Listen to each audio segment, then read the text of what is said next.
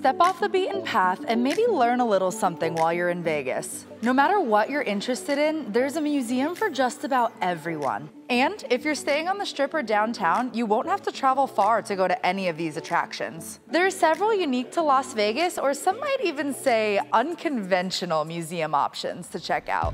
Here are 5 museums to visit on your trip to Vegas. Number 1, the Las Vegas Natural History Museum.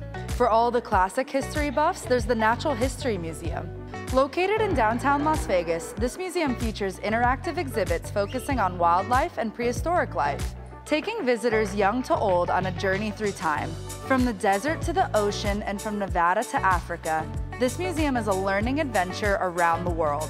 The Marine Life Gallery features a 3,000-gallon tank that is home to sharks and stingrays, while a multitude of colorful sea life are housed in other tanks. In the Prehistoric Mammals Gallery, visitors can see real fossils that were found right here in the Las Vegas Valley. Walk through a realistic entrance to King Tut's tomb and be transported inside an Egyptian tomb, where you'll learn about ancient artifacts. These are just a few of the exhibits you'll find at this museum. Number 2, the National Museum of Organized Crime and Law Enforcement. Or more simply put, the Mob Museum. From Al Capone to Frank Costello to every mobster in between, learn about the mobsters who shaped Las Vegas history at the Mob Museum right in the heart of DTLV. This museum has everything you need to know and then some about American mob history.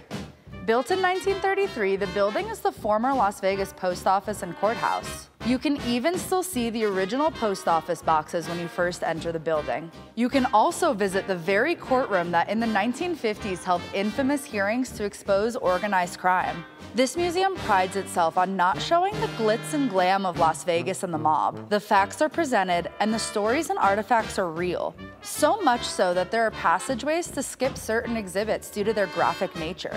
Sitting behind glass, one of the most well-known artifacts at the museum are actual bricks from the St. Valentine's Day Massacre, put back together and arranged how they would have been, with bullet holes and all. From learning about Prohibition and moonshine to drinking moonshine.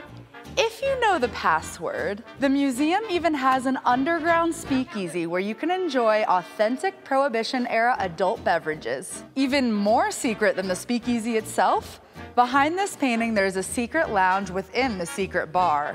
It's like secretception, I guess you could say. That was so dumb, I'm sorry. Moving on. Number 3, the Neon Museum, Las Vegas. Staying in the Vegas history vein, the Neon Museum showcases iconic Las Vegas signs that the city is known for. At the Neon Museum, you will walk through what's dubbed as the Neon Boneyard. It is quite literally a journey through history where the old, iconic signs are on display at ground level. The museum preserves these works of art to display as pieces of Vegas history. They are dedicated to collecting, preserving, studying, and exhibiting these iconic signs. The main boneyard includes more than 250 unrestored signs and numerous restored signs that remain lit all day long. Not to mention, not only will you get a Las Vegas history lesson at the Neon Boneyard, but this is also a photo-worthy spot like no other.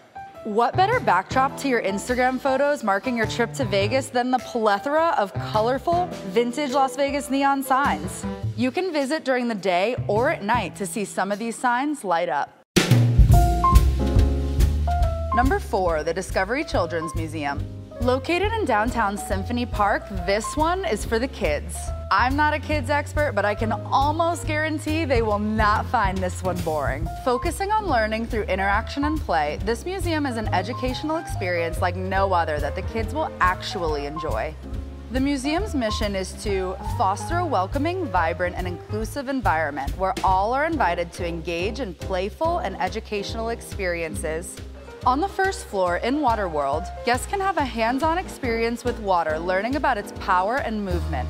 On the second floor, the Discovery Lab is a first of its kind in Nevada. The lab is an innovative makerspace that is designed to simulate exploration, creativity, risk-taking, critical thinking, and collaboration to navigate the creative and design thinking process. Kids can climb from floor 1 to 3 using the 70-foot tower dubbed the Summit. These exhibits are just to name a few, but there is so much more playing and learning to be had inside.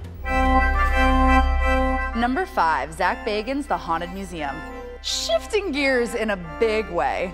On the complete other side of the spectrum, do you have a curiosity for the unseen? This last museum is not for the faint of heart. As seen on the popular series Ghost Adventures and voted Best of Las Vegas 4 years in a row, Zach Bagans' The Haunted Museum houses a collection of haunted objects from around the world. You can wind through dark hallways and visit more than 30 rooms of different haunts. That is, if you can make it through them all.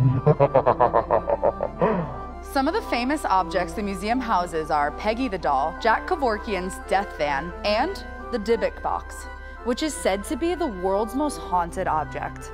There is also an RIP experience where you can go down into the basement, which is supposed to be the most haunted part of the building. We sent our photographer to venture down there and report back. He is still with us, but does he remain unchanged? Guy, you good? I think so. I guess we'll have to take that. Enter if you dare. For more details on things to do in downtown Las Vegas after you're done visiting a museum, check out our video, 5 Things to Do in Downtown Las Vegas.